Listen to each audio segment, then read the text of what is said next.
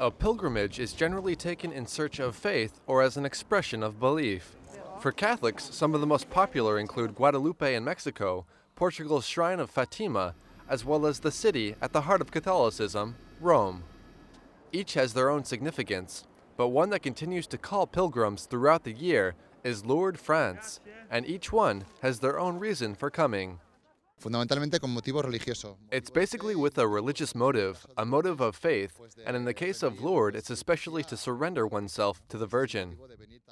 It's a real offering and sacrifice. I mean, obviously, it's freezing cold to come out here and to really show how much you love Our Lady. That's what it's about, I think, the real meaning of a pilgrimage. For many of the pilgrims at Lourdes, they come to pray for the healing of an illness. It can be something they are suffering from, but more often they pray for those who are not able to make the trip on their own. It's a lifelong dream, and as I was telling my family, some people, all their savings, all their life, they spend on this pilgrimage, and for me it's a dream. It's very, very special.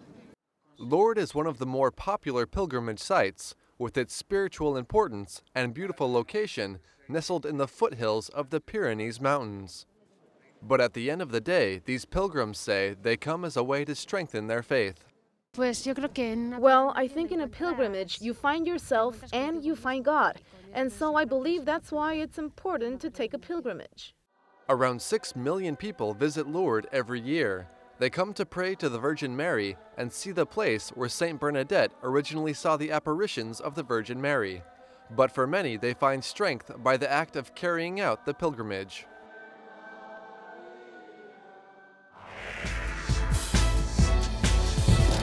Elected Pope in 24 hours.